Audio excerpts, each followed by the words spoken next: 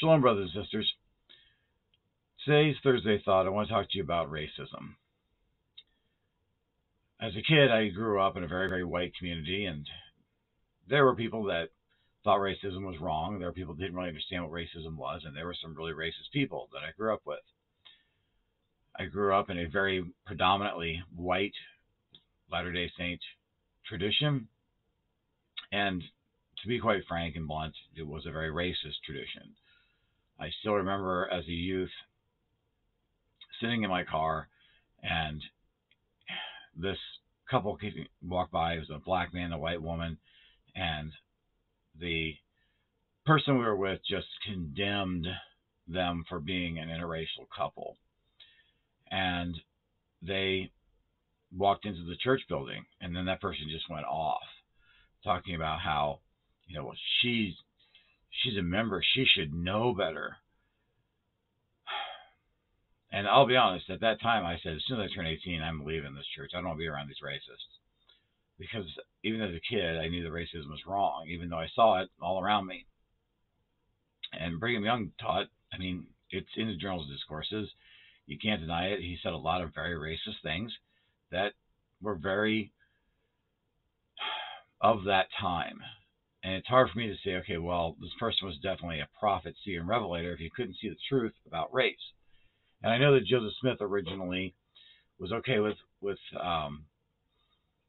slavery, but eventually he repented of that. And when he was running for president, he wanted to free the slaves.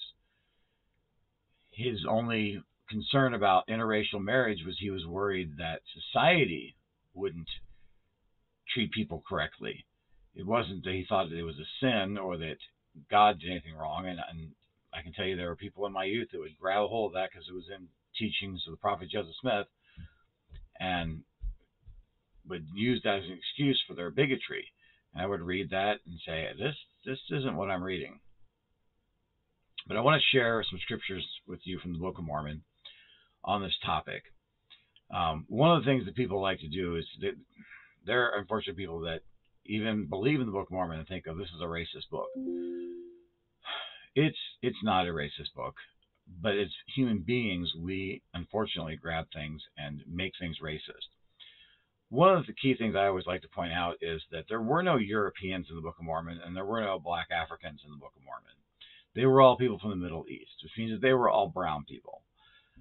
So, there's parts in the Book of Mormon where people don't recognize one another if they're a Lamanite or Nephite, except based on the way that they dress.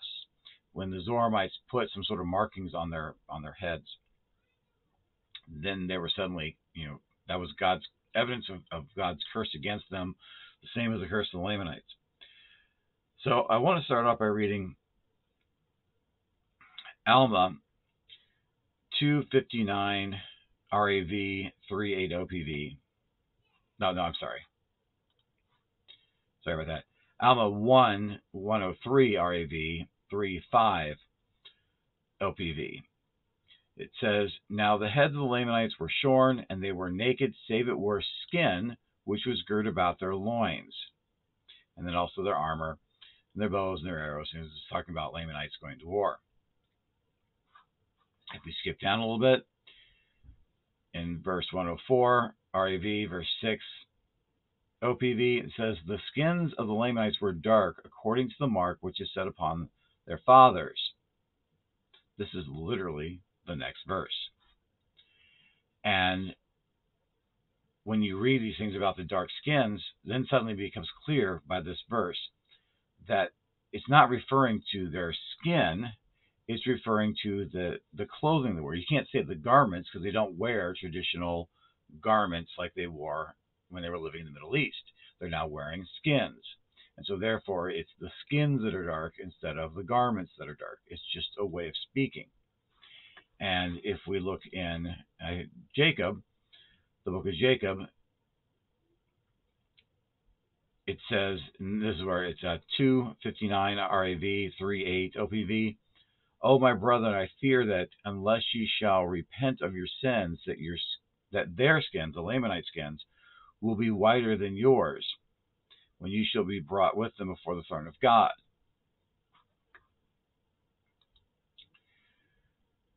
And And then skipping down a bit in verse 60, REV, verse 9a, OPV, it says, "Wherefore a commandment I give unto you, which is the word of God, that you revile no more against them because of the darkness of their skins." So how can that be the skin, like this skin, if when they go before God, it doesn't make any sense? This is obviously referring to the type of clothing. It's like saying garments. So when in the Book of Mormon, when it talks about Nephites being white, well, they became dark when they sinned and became wicked, right? Same thing with the Lamanites. It's not that their literal skin changed. That is a misunderstanding and misinterpretation brought on by American culture. Now, if we are to believe that this book was actually written, by people with a Hebrew understanding, then we can look at the Bible and see that when it talks about darkness and skin and garments and things like this, it's referring to our cleanliness or our dirtiness, like in Isaiah when it says that though your sins will be, red as blood, it'll be as white as wool. It's all symbolic. In the Bible, it makes it very clear that God is not a respecter of persons. God doesn't judge us by our race or by our gender or anything else. He judges by our hearts. Have we accepted Jesus Christ as our personal Savior?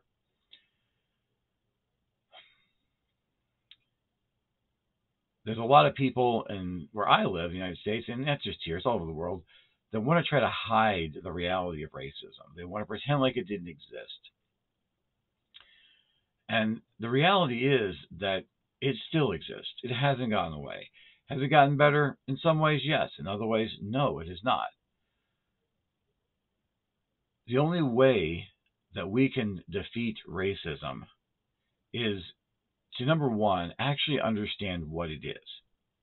I still remember, I think his name was Bundy, the guy who owed the government a bunch of money and was doing some big protest because he refused to pay them because it was federal land where he was raising his sheep or something. I don't know the exact story.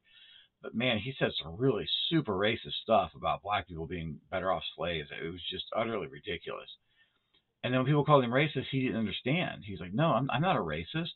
I love all people. I'm just trying to look out for the best of these people."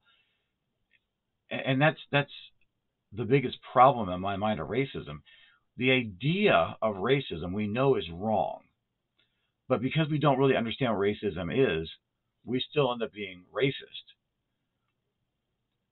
I myself, I am positive that there are things that culturally that I don't understand, and so I hope and pray to God that I can overcome anything in me that is any sort of bigotry or bias, but they still exist.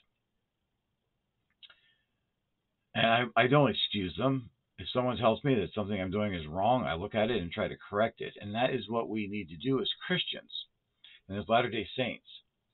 We can't look for excuses for the past. We can't look excuses for the present or the future. All we can do is own up to what happened, apologize if we're wrong, and move forward with Christ. We can't love one another and not see color.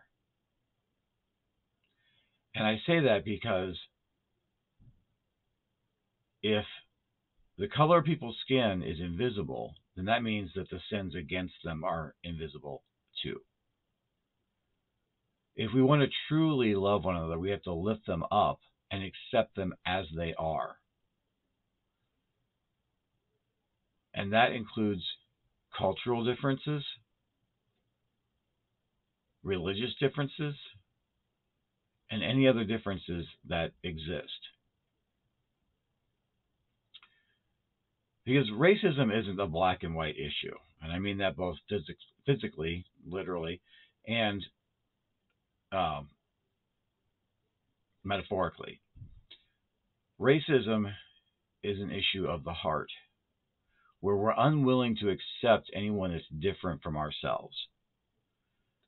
And I know I talk a lot about controversial topics because to me they're not controversial. They're life. These are the topics that make up who we are. And it all boils down to one thing, and that is, can you accept and love someone that's not like you? Or do you have to see a certain amount of things that are like yourself in order to accept somebody else? And if so, what is that amount? Because I guarantee you it's not 100%. It can't be. God wants us to be united in diversity, not in conformity. He doesn't want us segregated. He wants us to learn from different cultures. That's one of the things I love about America. You can complain about Taco Bell all you want, how they Americanized Mexican food, if you even want to call it Mexican food at this point. But it wouldn't exist if it wasn't for that mingling of cultures. I don't want to eat bland British food. I don't want to eat haggis from my Scottish background. I want variety. And if we can go out in America and enjoy all this cuisine, why can't we enjoy the other facets of their cultures? That doesn't mean that we need to change them or that we need to Americanize things or whatever country you're in. But it means that we can allow cultural exchange so that we all become better. I know this has gotten kind of long. I'm going to wrap it up here by telling you one of the things I find interesting about archaeology is that when archaeologists go and they explore certain areas, so for example, there's one city in particular, I don't know what it was, a village, whatever you want to call it, and they could always tell when they were at war, when they became isolationists, because their art dwindled, their culture dwindled, everything just started dwindling. But once they opened their doors again and they had peace, all of a sudden the art exploded, the culture exploded, education exploded. Why? Because they were open to learning. And that's my biggest problem with racism, is that it closes our minds and our hearts and makes us woefully ignorant.